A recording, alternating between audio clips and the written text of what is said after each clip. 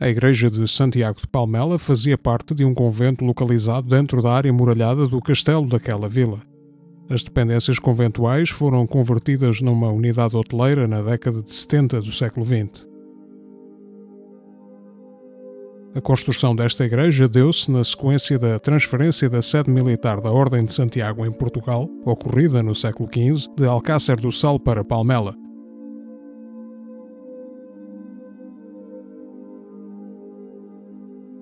A fachada principal apresenta um portal em arco ogival com 3 arquivoltas e colunelos sem capitel, integrado num alfiz. É encimado por um óculo ao centro e por uma empena triangular coroada com merlões. Na fachada lateral norte existe um portal mais pequeno, em arco quebrado, sendo a parede rasgada por 5 frestas ogivais, sem moldura, que iluminam o interior. A torre sineira, de forma prismática, situa-se no ângulo noroeste da igreja, cuja construção decorreu entre meados do século XV, 1443 segundo algumas fontes, e 1482.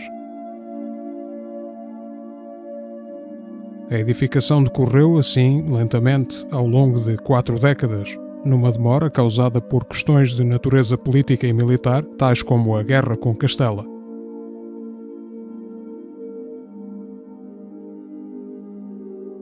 O interior do templo, de planta retangular, divide-se em 3 naves de alturas desiguais, repartidas em 5 tramos e separadas por arcos quebrados.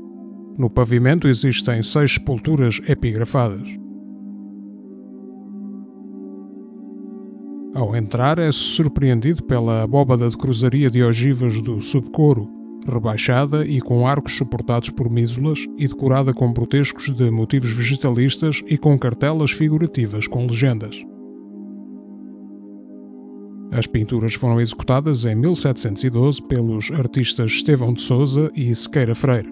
Por cima fica o coro alto, elevado sobre um arco em asa de cesto e possuindo uma tribuna sobre o portal lateral. Estes elementos mais tardios contrastam com a simplicidade e despojamento formal do edificado original, integrado na última fase do tardogótico, bem visível na ausência de decoração nos arcos torais e divisórios. O último mestre da Ordem Militar de Santiago foi, até 1550, Dom Jorge de Lencastre, filho bastardo do rei Dom João II. A partir de 1551, esse cargo foi integrado na coroa e passou a ser desempenhado pelo rei. Durante a sua tutela foram efetuados melhoramentos e alterações na igreja, nomeadamente o acrescento de um tramo à capela-mor, a construção do já referido coro alto e das abóbadas do tramo do lado do Evangelho, que inclui a porta lateral. O recheio artístico deste templo foi largamente enriquecido também com a sua encomenda do retábulo da Vida e da Ordem de Santiago, políptico de pinturas a óleo sobre madeira criado entre 1521 e 1530.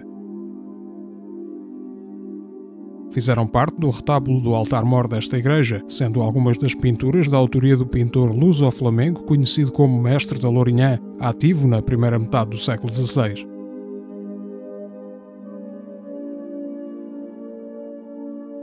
Na elaboração dos restantes quadros teriam estado envolvidos Cristóvão de Figueiredo, segundo alguns historiadores, ou Gregório Lopes, de acordo com outros. Do retábulo original, que seria composto por 12 pinturas, restaram 8. Os originais encontram-se expostos no Museu Nacional de Arte Antiga, em Lisboa, podendo-se ver cópias dos mesmos na parede fundeira da capela-mor da Igreja de Santiago de Palmela.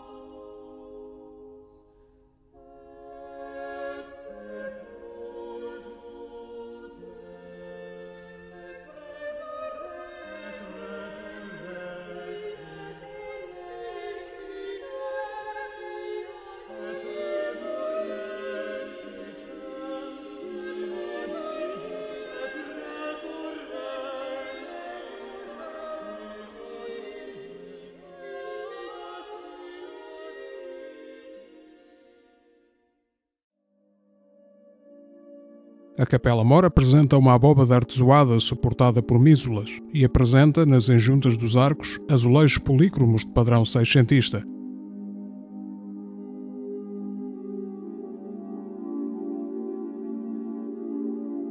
O pavimento cerâmico é em preto e branco com figuração geométrica.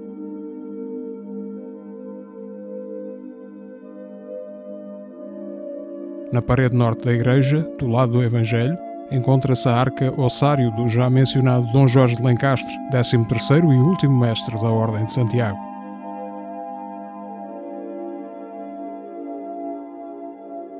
A arca tem forma prismática, suportada por leões, e é talhada em brecha da Rábida. Encontra-se implantada dentro de um arcossóleo em arco cairolado com pequenas rosetas, em estilo manuelino. O arco é emoldurado por troncos torços sobre bases facetadas e possui capitéis vegetalistas, sobre os quais assenta o arco conopial rematado por um capitel.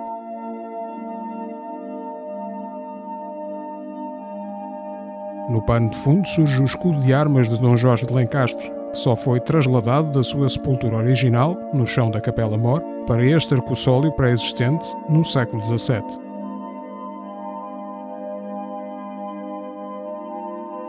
Nas enjuntas dos arcos da nave podem ainda observar-se azulejos azuis e brancos do século XVIII. O terremoto de 1755 causou danos que levaram à transferência temporária dos frades para outro local. O século XIX correspondeu a um período de degradação desta igreja, que seria classificada em 1910 como Monumento Nacional. Em 1933, a DGEM conduziu obras de restauração que resultaram na remoção de ornamentos, azulejos e colunas em mármore com embutidos. A Igreja de Santiago é, atualmente, gerida pelo Museu Municipal de Palmela, que a mantém aberta ao público e que aqui organiza diversas atividades culturais.